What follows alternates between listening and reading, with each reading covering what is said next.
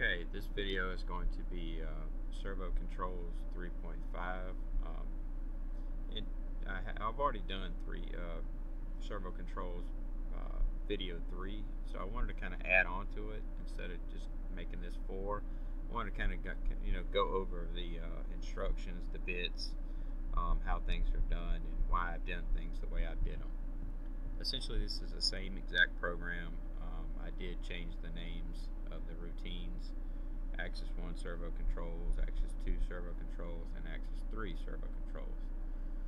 Axis 1, essentially we had, in video 3, I had these at Servo Controls, and that's it.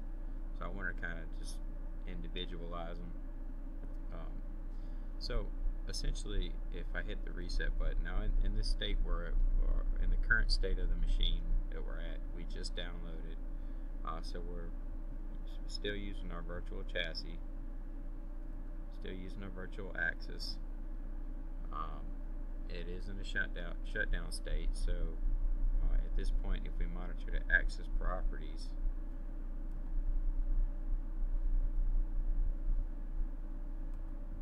we can see that the shutdown state we're using is high. So what we want to do is hit the reset, and then that the motion axis shutdown reset occurs. It's done when the motion axis 1 shutdown status is not high and there is no faults. Then it will go from state 1 and transition the machine into state 1. Now, if we home it, as you see on our attributes here, our servo attributes, the actual position is 1003. So if we home it, if you remember, our homing to this is done at 100, a position of 100 position units. So if I home it, it should go to 100, and it does. So at that point, when I initiated the home push button, the enable happened, the instruction went done, there was no errors, in process happened, process complete happened, and when the process complete went high, it transitioned into state 2. Now, in state 2, what I do is I wait till the motion move push button is pushed, and in a motion axis move, you have the enable, you have a done, or an EN, a DN, ER, an IP, a PC. Now, EN is the enable, the DN is the done, ER is the error, the instruction errors, the IP is the end process, the PC is the process complete. Now, we use the process complete to know that the servo did exactly what the instruction told it to do before we go to state 3. In that, you have a position of 500. We're choosing to use a move type of 0, so if we went to instruction help, you could tell why we went to use an instruction type of 0. So in the move type, you want to do an absolute move, which would be 0. If you do an incremental move, that would be 1. If you did the rotary shortest path, which it could go forward or backwards to the shortest path, you would pick 2. If you did a rotary positive, it would just go to the positive until it rolled around back to a position of 100, or 500, I'm sorry, because we're choosing to go to 500. If we chose to go a negative, it would go negative until it went to 500, and then an absolute master offset and an incremental offset. So in our illustrations, we chose to use a absolute, which is the move type. The position, we're moving to a position unit of 500. The speed we're continuing to use at 10 units per second. The acceleration rate is at 200 and 200, and we're using a trapezoid. So back to the instruction help, the trapezoid, reason I like to use a trapezoid is you get to the position standstill a lot quicker. So when you hit the position standstill, a lot of times you can assume that's a safe state. There's no movement, in case you had to enter the zone or enter the machine at that point. But to explain this a little bit more, we have 200 and 200, so we're choosing to go 200 up, and up here would be the standstill, and then 200 down. So it's not necessarily a standstill, that's running at the command. When it comes back down here, it would hit the standstill. Now at 200 and 200, you would look evenly symmetrical. This is not evenly symmetrical. This is probably like a 200 and then like a 300 or something of that nature. It's just an illustration they have on the instruction help. Now if you choose to use an S-curve, then you would have to have your tuning a little bit tighter and understand exactly what the properties are as far as starting and stopping to when you get to full speed. So this would be the acceleration to full speed and the decel to 0 speed. So if you look at this, 0 to speed, speed to 0, and that's on both of them. Now with that said, we have a trapezoid at XL decel 200, XL jerk and decel jerk at 100. We're not using the merge. We still set it at program, but we use a position lock of 0 and lock direction is none. This is basically disabling this feature, and it's only on newer features, so our newer programs, so you shouldn't see this on an older version. So if I were to push the button for the motion position move,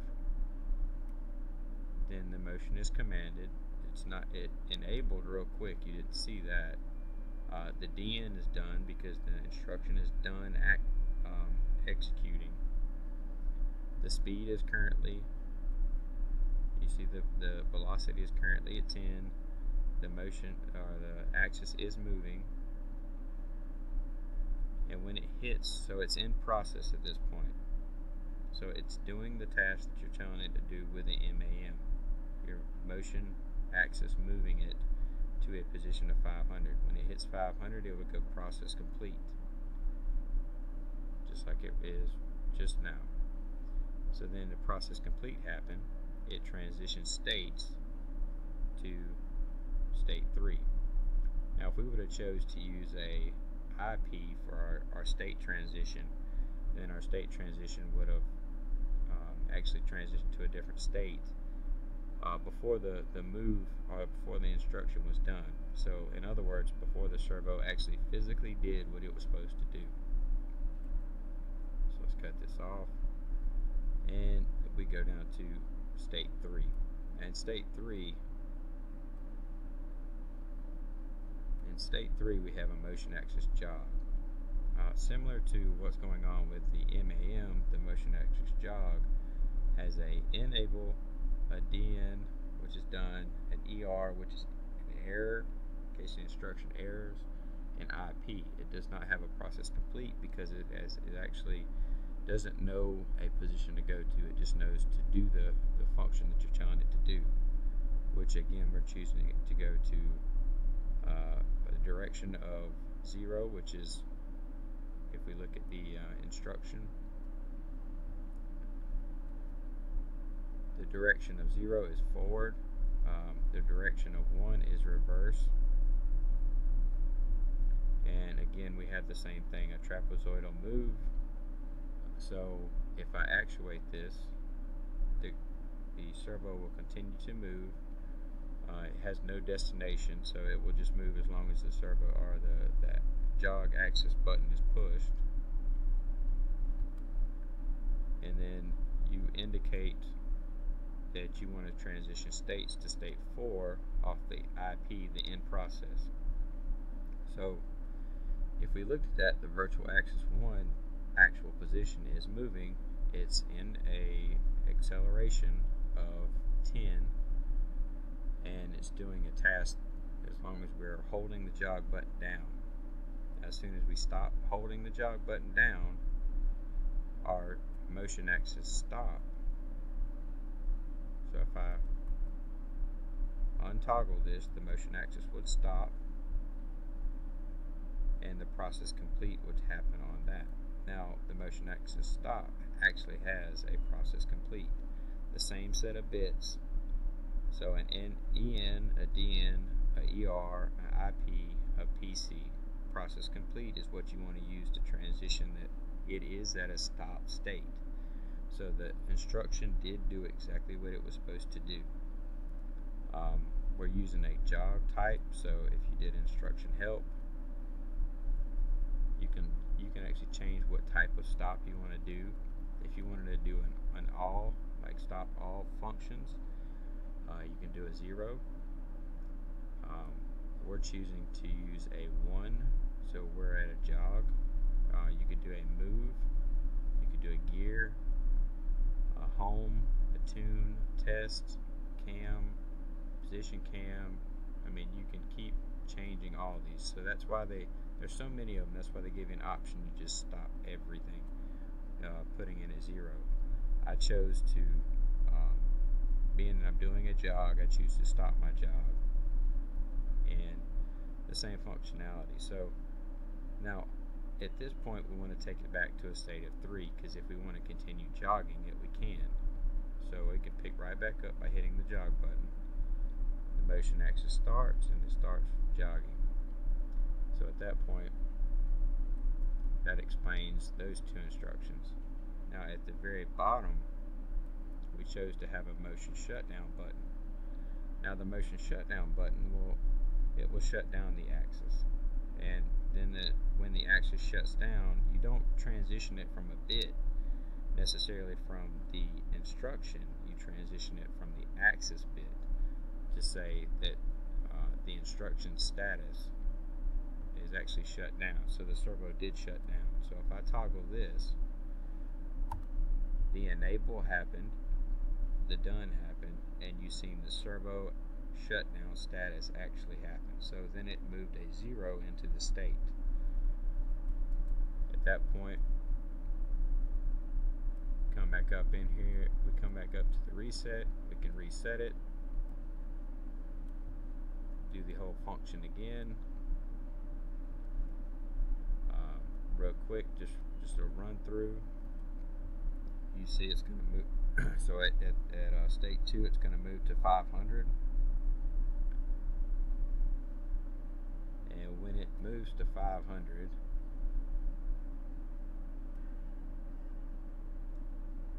then it will go to a process complete, and then when process complete, it goes to a point where you can jog it. So if I hit the jog button right now, essentially it won't do anything, because my state is not equal to a state of 3. So as soon as this hits 500, then it will go process complete. So state of 3. Now we're stopped, but we can hit a state of jog. So we're jogging it, and as we're jogging it, we can choose to stop it, and we chose to stop it. And then again, you just come down here and you can shut down your your servo by doing a motion axis shutdown. So real quick, I just wanted to go over about why I did some of the things I did on the video 3, and to explain the actual instructions and the bits pertaining to what they do. So with that, we'll continue to video 4. And anyway, I thank you for watching the video, and subscribe if you like, and thank you.